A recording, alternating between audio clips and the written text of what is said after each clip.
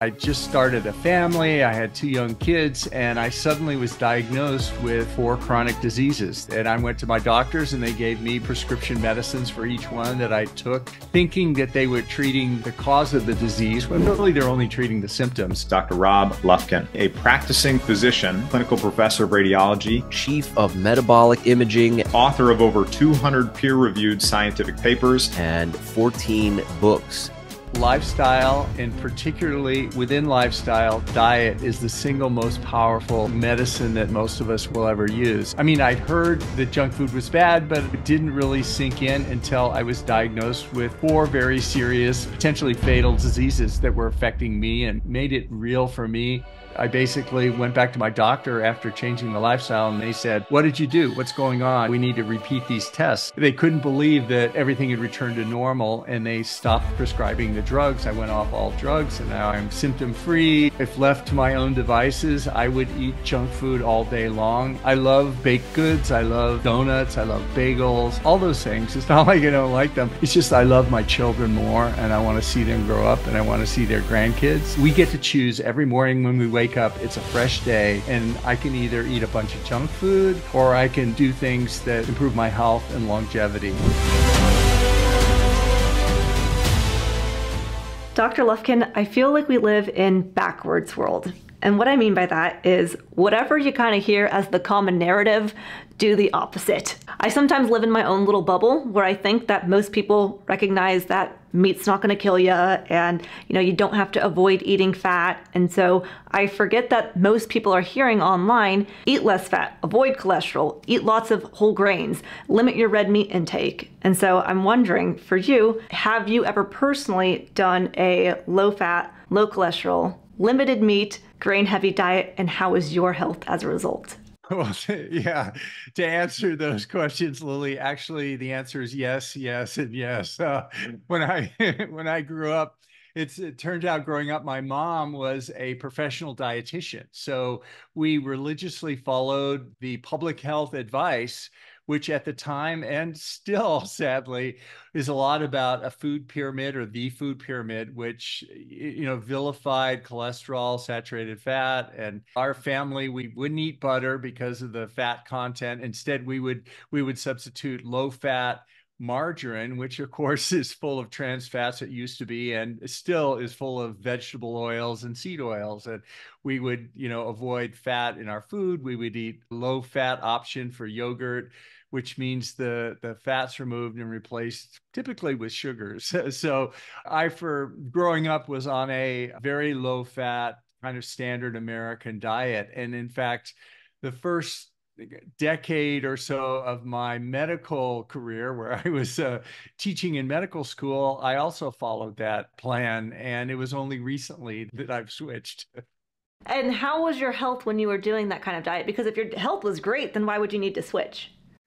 Great question. As it turns out, when I was young, everything was fine. It didn't matter. I slept and exercised well. Everything went fine. In fact, until I hit about 40 or 50 in my years. And then I just started a family. I had two young kids, and I suddenly was diagnosed with four chronic diseases that at the time I thought were completely separate. And I went to my doctors, and they gave me dutifully prescription medicines for each one that I took, thinking that they were treating the cause of the disease, when really they're only treating the symptoms. And that started me on the course to kind of re-examine what I was teaching in medical school at the time, and what many of my colleagues believed at the time, and unfortunately still believe, about our nutritional choices and our lifestyle. What were the four diseases or autoimmune diseases that you had? One was arthritis. It was a type of arthritis called gout. Another one was hypertension. And half of adult Americans have hypertension, so it's very, very, very common. I also had abnormal blood lipids, sort of dyslipidemia. I had elevated triglycerides, low HDLs. And finally, I was on the course to diabetes. I was pre-diabetes. So for all of those, I was prescribed medicines, and the doctors basically told me, take the medicines. They gave me some simple lifestyle recommendations, but nothing that was really effective. Did they say, you're not doing low fat enough, you're not doing whole grains enough? Well, they said, yeah, for all of them, they said, hey, you need to watch your diet, exercise more, blah, blah, blah, for hypertension, avoid salt and lose weight. The problem was I wasn't really overweight, and you can get the diseases we're talking about without obesity, although they're frequently linked to obesity. So that was the canary in the coal mine for me that started me looking very closely at what was happening to me. It was kind of out of self-interest. So I used to get sick often, just like, the stuffy nose, watery eyes, sore throat, a cough, just like, a normal flu and cough. And I used to get sick like that 4 times a year. And I used to think, oh, well, it's winter, it's genetics. I was around someone else who was sick. And I think often people might think that too, even with just like a basic flu. Nowadays, I have changed my position on that, and I don't get sick very often at all. And if I do get sick, it's maybe, I can feel it coming on, and so I have maybe some more liver or drink some more water, have some more vitamin D, and I bounce back really quickly. What percentage of people do you think nowadays they're struggling with autoimmune diseases or sickness, and it's linked to diet or lifestyle? Wow. I would say that lifestyle, and particularly within lifestyle, diet is the single most powerful medicine that most of us will ever use. And I think of the people who have autoimmune diseases, at least a significant component is diet in 100% of them. There's so many things in our diet that can adversely affect our immune system and drive just generally inflammation. In fact, even if you discard what you're eating, just the very act of eating, in other words, consuming food within our stomach and then eventually in our bowels and GI tract, our body's natural reaction to that is inflammation. So one thing people can do without changing anything that they eat, if they want to lower their inflammation, is just stop eating all the time. In other words, don't eat around the clock. Because my mom, the dietitian, taught me that, you eat 3 meals a day and then you have a snack every 2 hours and then many small meals throughout the day. That's the healthy way. When actually, I've come to believe that that's actually the unhealthy way. And eating is one thing that drives inflammation. So anyone with autoimmune disease should be aware of that at least. When you say inflammation, I feel like that word is thrown around a lot, so it can be confusing for people to be like, so what is inflammation? Because I can hit my elbow on this chair right now and it's going to swell, maybe bruise, and I'll have inflammation. And I guess we could say that's like a bad thing, but yeah, what do you mean by inflammation? Yeah, inflammation it's really important. It's life-saving. We couldn't exist without inflammation. If I'm stuck with a thorn in my finger, for example, it will turn red around the thorn and inflammation will occur, and it's the body's reaction to things that occur in our environment or our lifestyle. But the trick is, as we've seen in other things like stress as well, that acute inflammation is good. In other words, inflammation that occurs over a short time. I get stuck with a thorn, the inflammation comes, the thorn goes away, the inflammation goes away. The really dangerous type is the type of inflammation that stays on all the time. It's called chronic inflammation, that just a low-grade inflammation that kind of burns in the background. And that is at the root of most of the major chronic diseases that determine our longevity. All have inflammation that play a major role. So acute inflammation is healthy.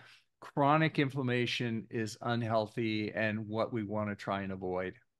So how would people know if they have chronic inflammation? There's probably a lot of things, but then what can they do to reduce that? Yeah, I mean, there are a few tests you can take that doctors can prescribe, or today, increasingly you can order these tests yourself from at-home kits that do that. I do a finger stick once a month and I get like 20 blood values and I just mail it in. But the types of things you can do to identify inflammation, there's certain tests like C-reactive protein, which is a commonly accepted marker for inflammation. Cortisol is a hormone that is elevated with stress and usually with inflammation as well, erythrocyte sedimentation rates. So there's some tests that you can do that identify inflammation, but it can be difficult to detect. it can hide in the background and drive these autoimmune diseases and these other diseases, then we may not be aware of it because it's just sort of sitting there and increasing slowly like that with us. Inflammation is driven by our environment and our lifestyle. We have some genetic predisposition to all our conditions, but fortunately, our lifestyle can really play the biggest role in these. So what drives inflammation? First of all, number one, nutrition. So eating itself drives inflammation. That's a normal, healthy response, but you don't want to eat all the time. So just avoid between meal snacks. That's the first thing. And then the other thing is particular foods drive inflammation. So if you want to avoid inflammation, try and minimize these foods. And there are three that I try and remove from my diet. One is sugars. Everybody knows what sugar is. The second thing is something called seed oils, which are things like they have a healthy sounding name like vegetable oil, but they have nothing to do with vegetables. They're made from industrial process seeds and they drive inflammation. So I want to avoid those. And the last one is grains.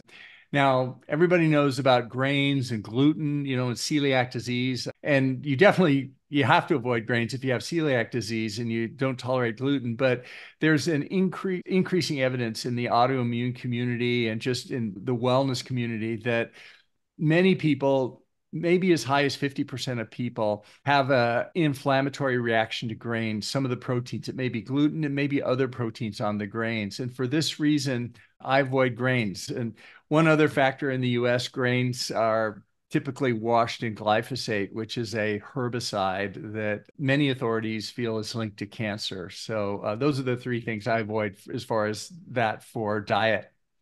Those are my same ones too. I guess you well, maybe you have pushback on what I'm going to say, but like I would avoid grains mainly because in the US grocery stores, they are like, saying eat grains, because on the My Plate that you were mentioning, the food pyramid on health.gov, they've listed healthy grains as popcorn, cereal, and Pop-Tarts. And it's like, how are people supposed to know which cereal you're referring to when you say you can have grains?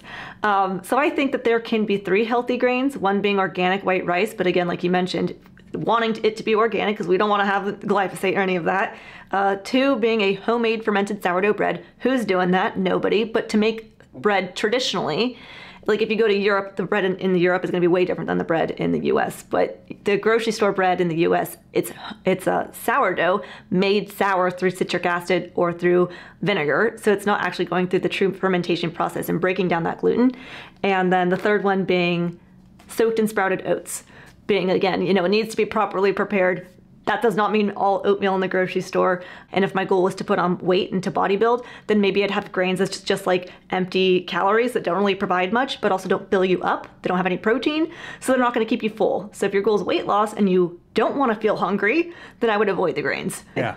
That's my great points. And a key thing to emphasize is that we're all different, and some of us will tolerate grains more than others. I'm all for milk and cheese, but some people have a dairy allergy, and those people should avoid milk and cheese. So we all have to look at our own particular body, our own diseases and all. So So I'm thinking for the average person watching, they might be confused now. You're like, wait, so if I'm not getting the healthy vegetable oils, healthy because they say the word vegetable, and I'm not eating the whole grains, which is like promoted. You want to eat whole grains, you want to limit your fats.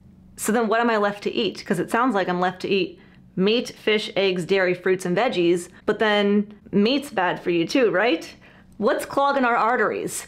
Yeah, that's a great question. Is I was taught by my mom, to limit meat because meat contains saturated fats, limit eggs because they contain cholesterol. I think today it's pretty clear. It's definitely accepted that dietary cholesterol, in other words, what we eat, doesn't affect our serum cholesterol. So in other words, eat as many eggs as you want. Eggs are probably one of the healthiest things we can eat if you think about it. Eggs are very, very healthy, but what clogs the arteries? It used to be thought, and many people still believe, that it's related to things like LDL cholesterol as a risk factor for heart disease. It's still a risk factor, but it's much lower risk factor, I think, than people appreciated. In fact, lowering your cholesterol with drugs like statins, depending on the situation, can actually have a negative effect. There are many side effects with statins. They're not for everyone. You need to look closely at that. There are a number of things that cause heart attacks and strokes, and it's important that we're focusing on this because this is the number one cause of death. It's the number one thing that determines our longevity. The studies, the things that link most closely with heart disease, I mean, they can be things like air pollution or smoking cigarettes or different things like that. But the biggest one is metabolic disease, diabetes or prediabetes, these metabolic symptoms, this insulin resistance. And metabolic disease is the disease that's caused by high sugar and inflammation. And seed oils, the inflammation from seed oils, all those things. And what's the biggest risk factor for a heart attack? It's not your blood cholesterol level, but it's your blood triglyceride level. Saturated fats in meats, I believe, are very healthy. So I don't limit the amount of saturated fats I eat at all. In fact, I consciously substitute typically saturated fats for those seed oils that I used to eat. So I eat butter now instead of margarine. I'll eat the high fat yogurt instead of low fat yogurt if I'm going to do that. So a good question is, what's more likely to clog my arteries? A piece of steak, a piece of meat, or a donut? And in my opinion, it's the donut because of the metabolic disease, the sugar, it's the seed oils, the junk food. Junk food is what drives heart disease, in my opinion. And just one point about carnivore versus vegan. I mean, I love vegans. I love carnivore people also. They're all my friends. I used to be vegan for 10 years myself, and I've been carnivore for a while as well. So personally, I think it's possible to be healthy eating either dietary type.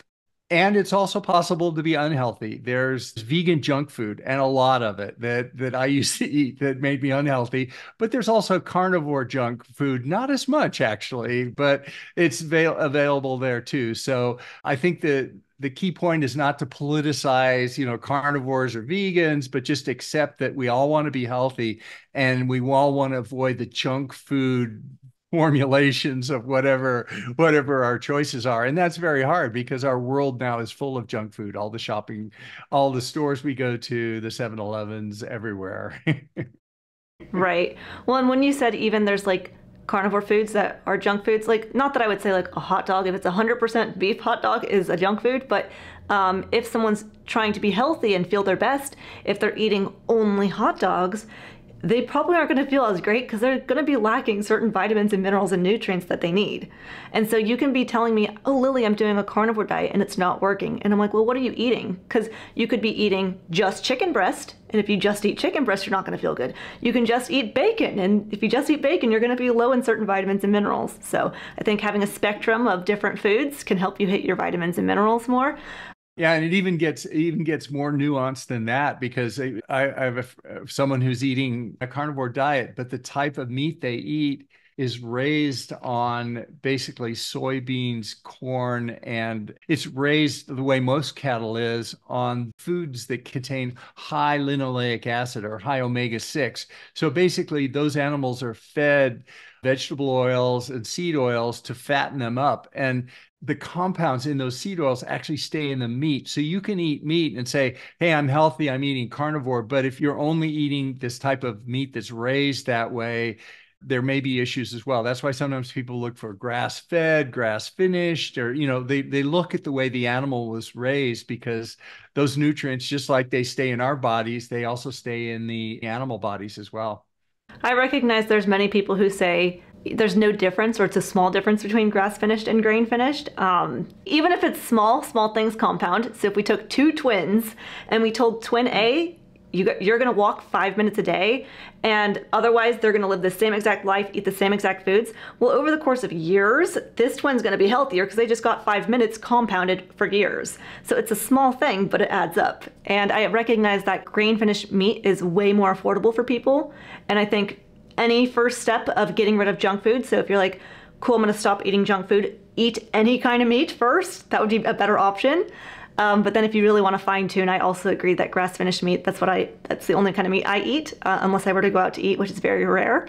Like you said, it's going to have a different nutrient profile, not only more vitamins and minerals, less of the bad kind of fats, and it's going to have more polyphenols even too. So I've seen people go to the extreme and say like grain-fed beef is like gonna kill you kind of thing, and I don't know if I'd go to that extreme, but I can see how they are not the same kind of meat. Yeah, and there's a similar decision that our vegan brothers and sisters also face when they choose the vegetable. In other words, are you going to get an organic vegetable that's been raised differently than that? And the organic vegetables, sadly, are, more expensive. They're smaller, and for organic vegetables, you can decide certain vegetables have a higher risk of contaminants in them. But it's a lot of different choices. I think about how people 100 years ago, they didn't even have the option for grass finished or grain fed. They didn't have the option for organic or non-organic. Everything just was. You didn't get raw milk or pasteurized. You all got raw milk. And nowadays it's so confusing and overwhelming, and people have to like look at the label and they don't know how to look at it, and then it just gets overwhelming. Forget it. I'm just going to eat junk food. Yeah, there's a great quote that I often repeat, but I don't know who said it first, but it's that if we all switch to eating only foods that were only available 150 years ago, most of us would have improved health. And what does that say about the state of our food system today? So how do you navigate that conversation with patients, or even just like with your own personal health and going into the grocery store? How do you make it realistic for people? Because again, it does add up and it does cost some money, but then also it just can be complicated. Like, wait, what do I buy? How do I buy it? Yeah, that's the key question. I must admit my thinking has changed about it. I used to think that, oh, people eat junk food and make other bad food decisions just because they don't It's good. know how harmful it is, or yeah, they don't understand the damage that they're doing to their bodies. And I think, oh, all I have to do is get on social media or talk to people about it. And once they know, they will change. But If you've been enjoying this video so far, please make sure to give it a thumbs up and subscribe for more content. And today's video is sponsored by Bond Charge's Red Light Therapy Face Mask, which yes, I look like Darth Vader with this mask on. I am your father. But we'll see who's laughing when I've got less wrinkles, okay? Some of you guys have been commenting that I look younger and that my skin's been more clear and glowy. It's the mask. If your goal is to have younger looking skin, less fine lines and wrinkles, less blemishes, scars, redness in the face, more radiant skin, then just 10 minutes a day is really all you need. I mean, y'all should know by now I'm a penny pincher, and so I could buy lotions and creams to put on my face, but with those things, I have to buy them every single month, whereas with this, it's a one-time purchase. I can recharge it, and then I can use it forever, and it works great. Bryce, what do you think about this? There will be a link in the description to the mask, and you can use discount code LILY for 15% off your order. I think with junk food, there's an addiction component to it. In other words, I have a friend who's a very smart professional, works in a medical school, and he was putting sugar in his coffee all the time. And we sat down and had a long conversation about sugar and how it drives heart disease. And he has a type of heart disease and everything. And so he totally got it. I mean, he followed the logic and everything. He totally got it. I saw him the other day later again, and he's putting sugar in his coffee. And I'm saying, wow, what happened? And I realized that, there are other forces driving our choices, and addiction is a powerful one, especially when it comes to junk food. They're engineered a certain way. They tap into certain pathways in our brain. I should know I'm a recovering junk food addict myself. If left to my own devices, I would eat junk food all day long and be happy as a clam and be dead. I love baked goods. I love, donuts. I love bagels, all those things. It's not like I don't like them. It's just I love my children more, and I want to see them grow up, and I want to see their grandkids. And, it's a simple choice for me, but that's why some people, they're doing addiction drugs like low dose naltrexone, which is used to get people off other addictive behaviors and substances. They're actually using it for sugar and for junk food addiction. So we shouldn't underestimate how powerful these tools are, especially when, we're bombarded with advertising every time we go into a store. And, you've probably talked about this, but the tobacco industry in the 1980s was feeling increasing pressure from people weren't smoking anymore. They were figuring out that smoking was bad. So what did they do? Like any good business, they pivoted and they bought the major junk food companies, and they're now owned by the tobacco companies. And the tobacco companies already had a playbook. They owned the 7-Eleven space for the tobacco products. So they immediately pivoted and put the junk food in there. They knew how to advertise with bright colors. And unlike tobacco, there was no guardrails up, no prohibitions against advertising to children. So, we're now seeing, sugar cereals, everything, all the junk food, they can advertise it to nursing mothers if they want. And they do, and all the kids. So we're up against it. It's not easy giving up junk food. So what did you personally do to give up junk food if you were somebody who just loved it so much? Because I also was in the same boat, loving junk food. And I was very, very lucky that my environment changed. If I was around friends and people all the time who had that in the house or who were asking me to go out to ice cream, it'd be a different story. But my husband was like, no junk food since I met him.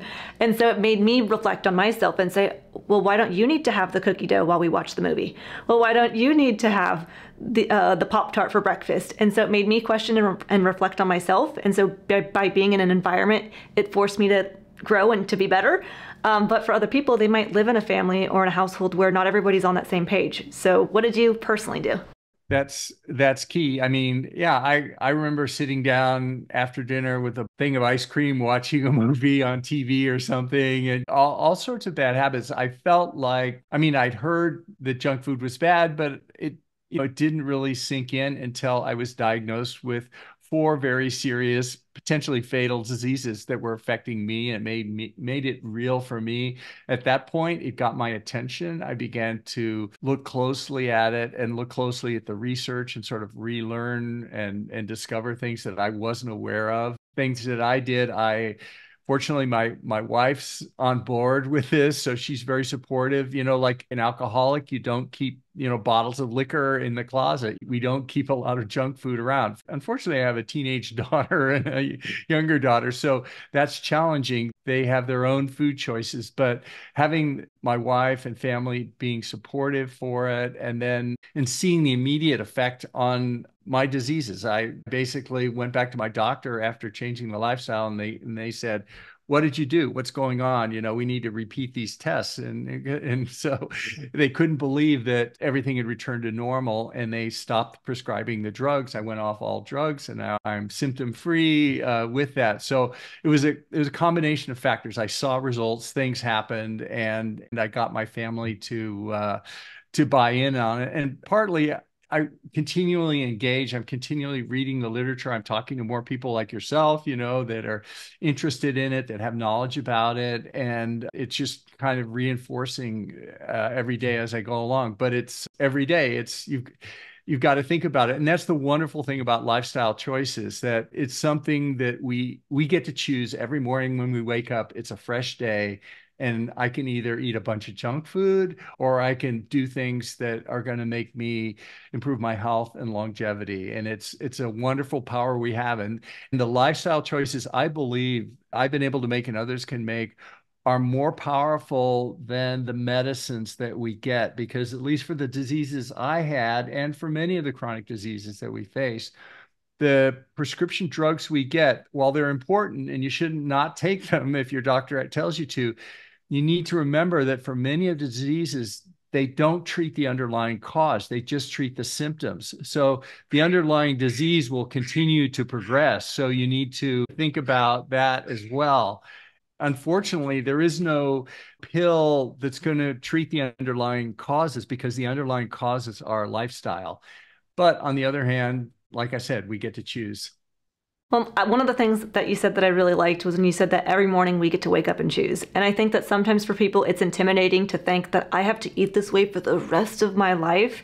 But if you just say, I just want to eat healthy today, just going to wake up and do it today. Tomorrow I can go back to whatever, but then when tomorrow comes around, you wake up and say, actually, I'm going to choose to eat healthy today. And you take it in small bite-sized pieces like that, and it makes it easier on your mind. But then when you start building that habit, then you don't even think about the option of wanting to have the junk foods because you're already like, no, I love my breakfast in the morning. I loved having eggs and bacon. I love having chicken salad or whatever the thing is that you choose. And so I think that when we try to make it so enormous in our minds, gotta eat healthy forever and never eat junk food ever again, it sounds very intimidating. And if we just break it up into small pieces and then know that the habit forms and it just becomes natural, where now when you go out to eat, I'm sure you're not even as tempted to like order dessert when that used to be part of your normal routine.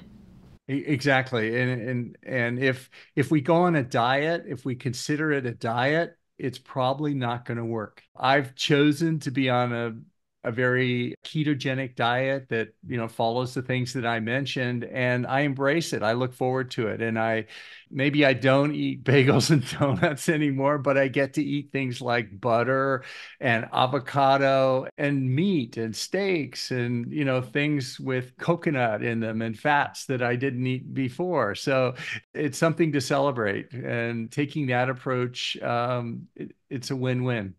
Perfect.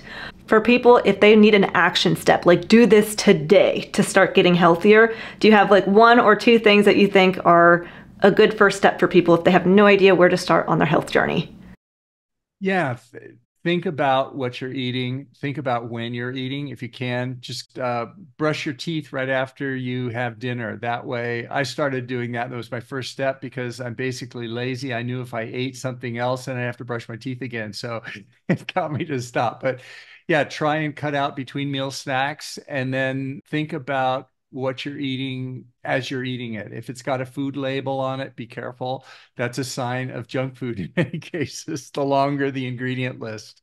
Even if it's healthy whole grain crackers with the words heart healthy and organic, even crackers, they got that laundry list of things. Usually there's a 1 or 2 or 5 ingredients in there that I wouldn't. Yeah, companies can buy that heart healthy label from the American Heart Association for paying a fee. And that's why Fruit Loops says heart healthy on it, and different things. So that may not be trustworthy. Yeah, little tricksters. Well, it's been so nice chatting with you. Where can people follow you on social media? Sure. My website is robertlufkinmd.com, and social media is just Robert Lufkin MD.